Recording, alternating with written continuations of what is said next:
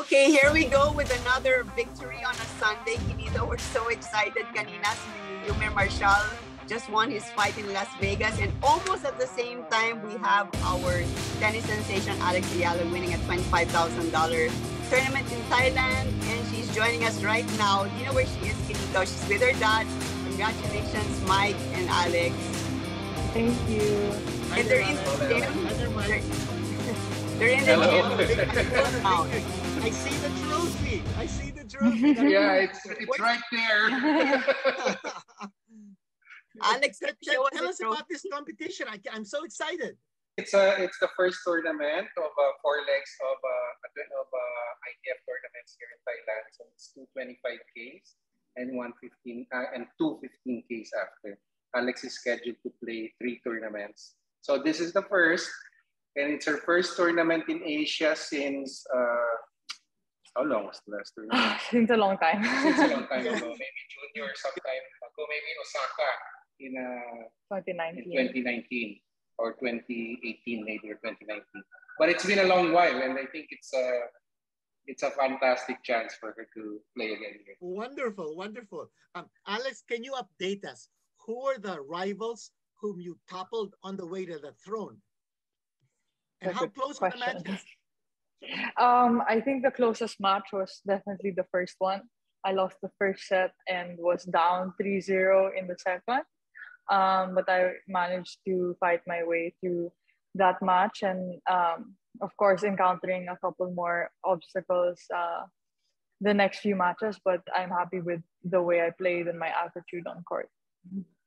Yes. Yeah, Alex, I mean, this final, I was able to watch it a little bit in the Thai Facebook page. You were playing against the former world number 60 plus, si Kumkhum. She's a very famous Thai player. And you pretty much controlled the whole game. Can you tell us, after winning 4 matches, round of 32, 16 quarter semis, your 5th match in the heat in Thailand, how was it for you? You won 6-4, 6-2 quite easily. How are you feeling in the game? Well, I was feeling very good. I've been working a lot on my fitness and back in the academy, and we pay a lot of attention to that. And I think I prepared well for the heat here, and was also mentally very prepared. I think that's why I was able to execute my game and my strategies so well today. Yeah. So the weather conditions. Diane was mentioning about how you adjusted to the weather in Thailand. Coming from the west, going over to the east, was there a big change in the climate, and how did that affect your game? It looked like it didn't affect your game at all. Of course, it's a huge change from Spain to Thailand, but at the end of the day, I grew up in this climate also. You know, it's nothing very new to me, and we came here days earlier to adjust, and I helped my body adapt. So I think that was one of the reasons that it wasn't a big issue for me this week. Yeah. Alex, it would actually be very interesting because like we were here a week before, and then just before arriving here, we were in Miami Open where Alex played, and she had to get her booster vaccine. Mm-hmm. And coming here, of course, you know, it's a long journey, and then it affected a little bit of preparation, but thank God in the end the result was what we wanted. Yes. It's super amazing because I know, Shemper, you've been playing in Europe where it's not humid at all. And then Miami, I know it was a little hot, but not like the humidity here in Southeast Asia.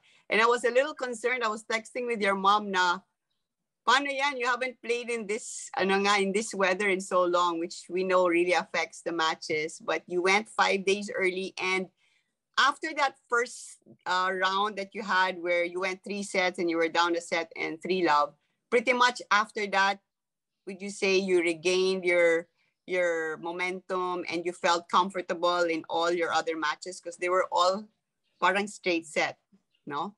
I think that match gave me a lot of confidence with my game and with my fitness. It was very hard to be able to come back from that. Having her having the momentum and in a new environment and everything. And not having played so many matches this year, I think that match gave me a lot of confidence in terms that I was able to fight back, which made it Yeah. easier to me and which made me more prepared mentally for the next couple matches. Do you have your Nadal? Do you have your coaches there with you? Is Coach Danny there with you from the Yes, Rafa? Danny is here with me. Yeah. So it's just the two of you, or you have well, I know your mom and dad followed, but who else is with you there? Well, there's this one girl also that used to be in the academy that we're kind of taking care of from Australia, but otherwise that's it. Well, Alex, tell us about your plans. What about the Southeast Asian Games? Is that in the picture? Yes, it is definitely in the picture. Okay, so that means now that you're in Thailand, are you going to be staying in Asia until the Southeast Asian Games? Are you thinking of going back? Are you coming over to Manila? What are your plans? Well, the plans are really up in the air right now.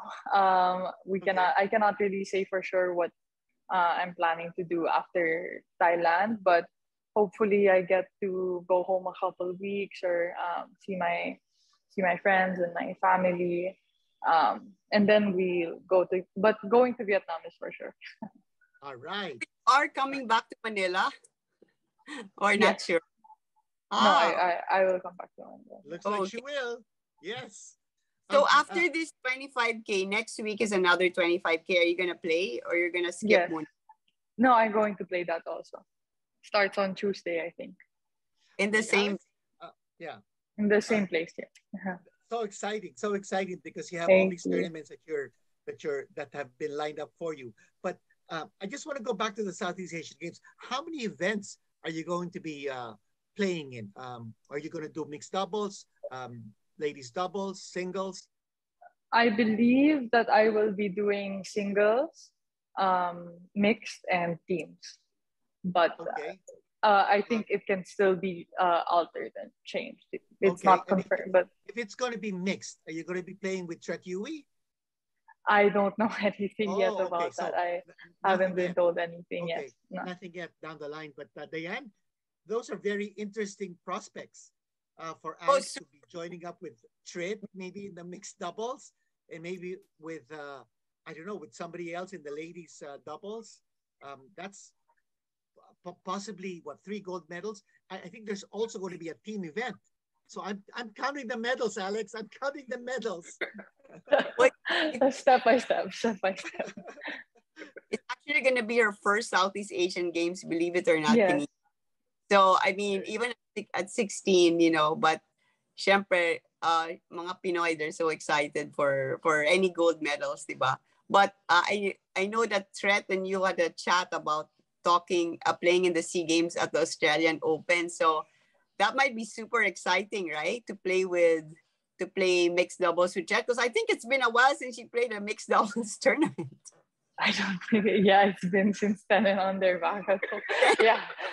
With my brother is probably the last mix I played. But no, it would definitely be a great experience for me and a great opportunity to play with Tret, and I would be looking forward to it.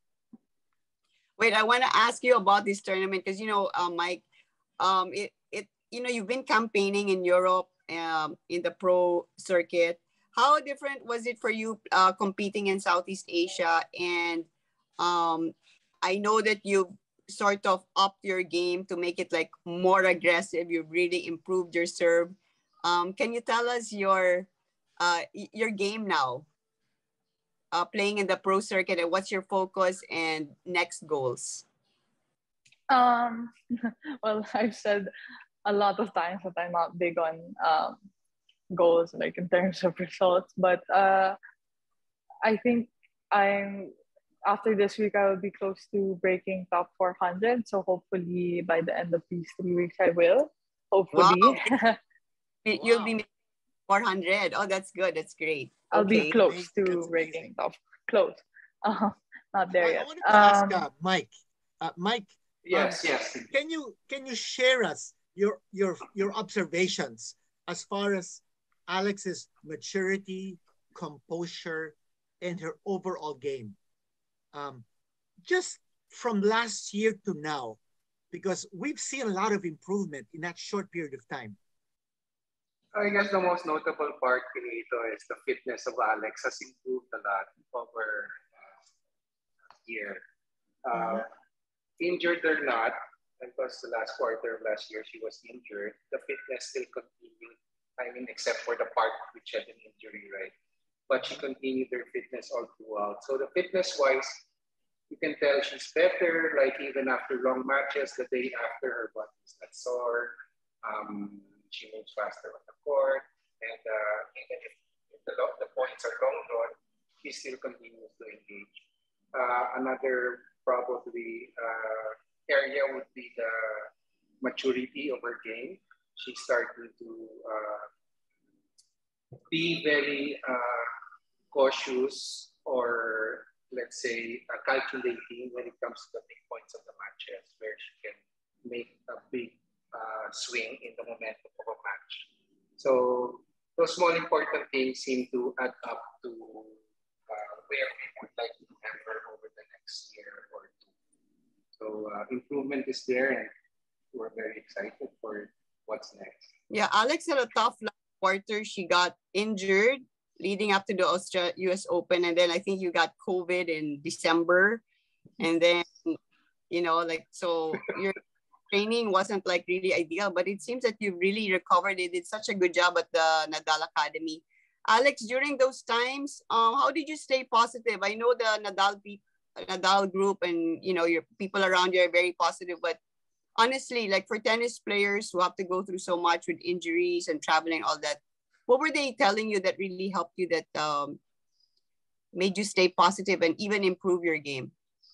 Well, I think the two main things that helped me, of course, first is a great support team from my family and also from the academy, to really still focus on specific things and have a plan during that period of time. And the second thing that I think really helped me is having something to look forward to. For example, like a tournament, or the first day I got to get back on court, or having things to look forward to. I think that kept me motivated. Well, you were saying that you don't really set goals because a lot of times things happen for a reason, and there are so many changes. But I'm going to ask you something, looking way ahead. I know that you're 16 years old. You've just won this championship in Thailand.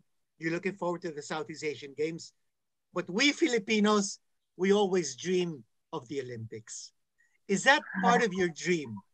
2024 Paris Olympics. I know there's going to be a qualifying process, but going through that, and with the maturity and also the level of confidence that we're seeing in the way you talk about your game, in the way you've displayed tremendous toughness on the court, I think an Olympic dream is within grasp. What do you think?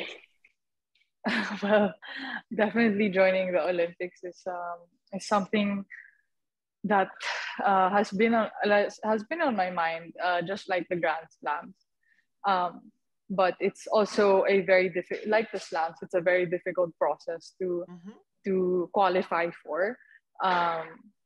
So I think that will heavily depend actually on my results for the next couple years.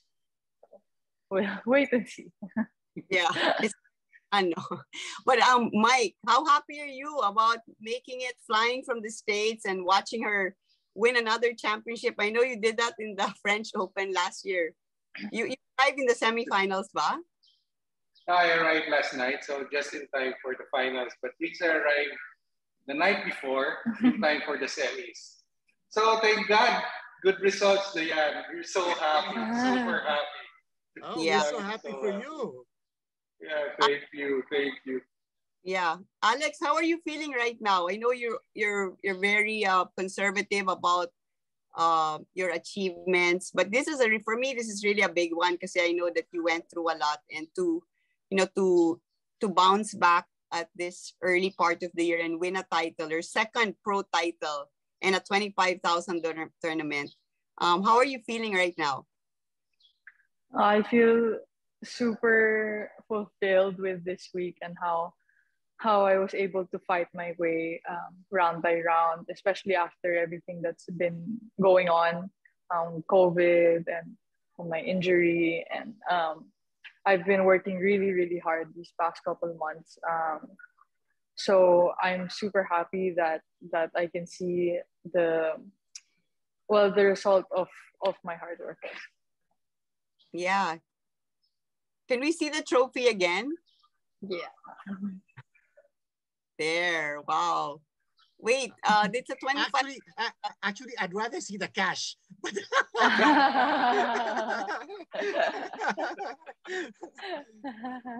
Yeah, that we're so happy. We're so happy. Yeah. Alex, Yeah, just super. ask the questions na lang. Right after your, like right after your final, I could see that the court was like super hot, right? And then like every time I watch the pros, like after they win or lose actually, like Nadal, Federer, all these girls, even like Barty, they go to the gym and do the 10-minute bike for cool down. Do you also do that in a full stretch? Of course, I have to. And you're in the gym right now. Yeah, I am. I just finished the cool down. Okay. I think if I don't do that, then my body will not be ready to compete. And of course, I'm planning to go week after week, back to back. So I think it's even more important that I do it. So you were saying also, yeah, go ahead, please. You grew up, syempre you grew up in the Philippines where it's super mainit. Pero Thailand, I know, is even more mainit. So, and you haven't played there in Asia in 3 years. So after a couple of matches, you were able to like, your body was like able to remember that kind of stress on the body that's really different. I think the first few days was actually quite hard to breathe and to move. Yeah. I felt very heavy, but I think the past couple of days I've come to like the feeling and remember like when you're sweating and when it's very hot and it's an important point. Parang deja vu. I don't know how to. It's nostalgic. That's the word, nostalgic. But I think the Asian food also helped, huh? I think what also helped, I think, was your presence. Family support. You guys were there in time for the finals. I mean, I would be ecstatic. And, super congratulations to Alex and Mike, your whole family. That's all, Alex. Thank you. Not just for this achievement on a personal basis, but for this achievement on a national basis. With the Philippines always looking for bright things to talk about, this is a breath of fresh air. And we're hoping that Alex will bring even more honor and glory to our country in the Southeast Asian Games and beyond. And, as Diane was saying earlier, we had a big victory this morning, Manila time. Our Olympic bronze medalist, Yumir Marshall, came back from 3 knockdowns, Mike, to win by stoppage in the 4th round. So that was an incredible victory. Incredible victory. So good day for the Philippines. Yeah. All right. Before you go, I want to ask Alex, do you play better when your parents are watching, when they're there, or it doesn't matter now? I don't think it changes, but I don't think my physically anything changes, but I definitely think mentally there is an effect. So you like it? Yeah, of course I like it. Inspiration right there. That's good. Congratulations. And Diane, thank you very much for arranging this for Play It Right TV. What an amazing episode that we're having now, chatting with Alex and Mike, and we want to thank them. We want to thank everyone for making this Play It Right TV episode possible. Okay, Mike, congratulations. Okay. Thank you. Looking forward to another interview when you win again next week. Is it the same place? Sorry? Yes, same place. Same court? Same court. Oh, and same people? More or less. I think there are a few newer people. So that's fantastic. We can't. I think they're going to be gunning for you now. So you're the target now. Alex, Oh, okay. advance happy birthday. Are you turning 17 in May? Yeah, I'm turning 17, but it's a long time. Long time pa. Playing the French Open Juniors? Sorry? Are you playing the French Open Juniors or trying to? No. No, I don't think so. I don't think I'll be joining because that's right after SEA Games also. So probably not. Okay. But Wimbledon, yes. No plans yet after that time. But no plans yet. Week by week.